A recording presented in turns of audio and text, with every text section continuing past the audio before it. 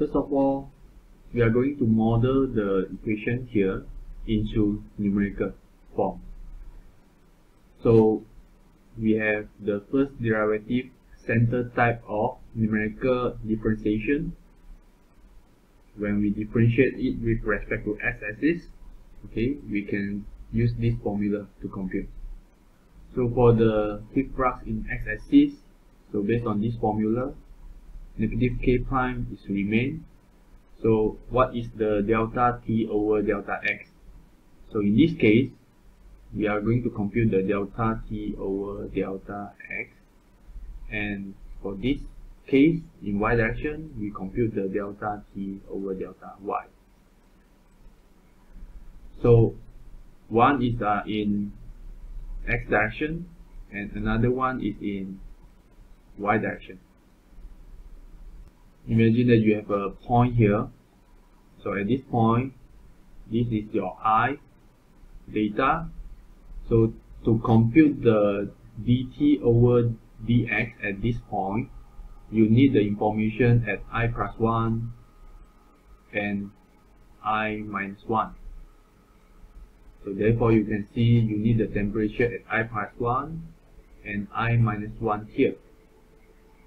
So you need also the step size in x-axis.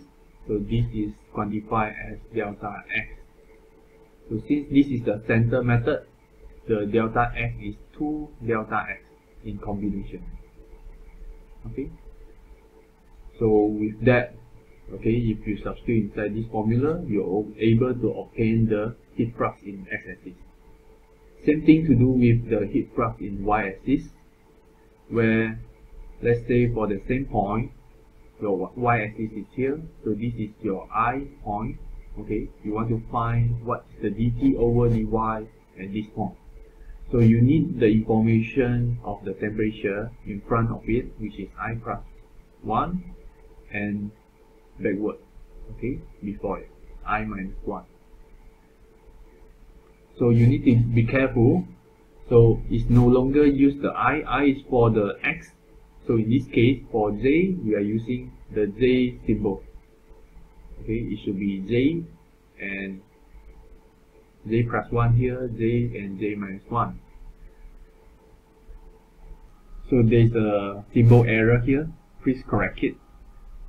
So for the heat flux in x direction, it should be I plus 1, I minus 1. For the heat flux in j direction, the I should be remain constant.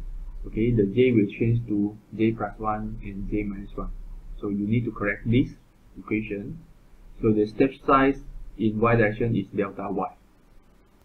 So from here you basically obtain the heat flux in x direction and y direction. So by doing this, okay, you should be able to obtain the resultant. So the resultant is taking the square root, okay, heat flux in x direction square plus heat flux in y direction square. So this is actually the magnitude of the heat flux in 2D.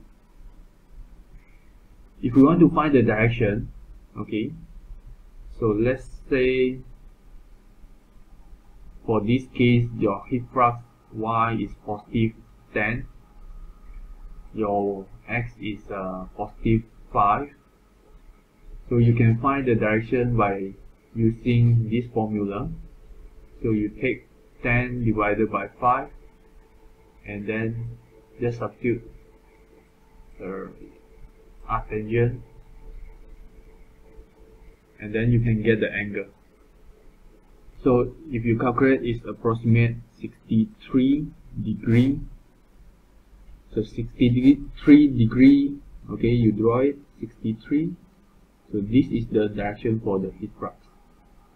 So in general, we can use this formula to find the magnitude for the heat flux and the second formula to compute the direction for the heat flux. You should be able to obtain the temperature distribution in a heater plate if let's say the boundary condition surrounding are given. So you have learned using the Lyman method or the Gauss-Seidel method to find the temperature within the body. And previously I showed you the heat flux equation, and this can be used to predict the heat flow direction.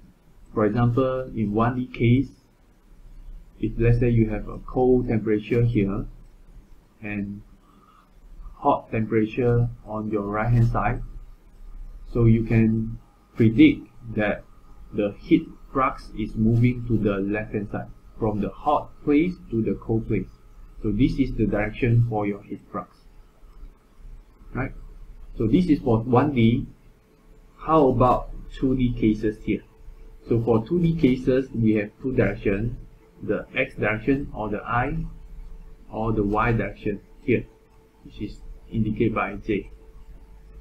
If let's say we only have two temperature difference, let's say we remove the other two, so we will simplify, reduce this into 1D problem, and the direction for the heat flow is straightforward, where you will move from high temperature to low temperature.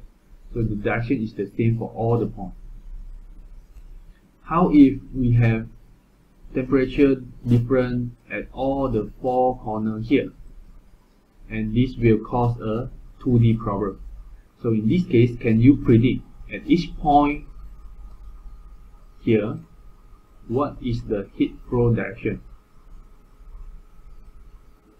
So we are going to investigate this, and this is the second variable that we are going to calculate, the direction of the heat flux, as well as the heat flux magnitude.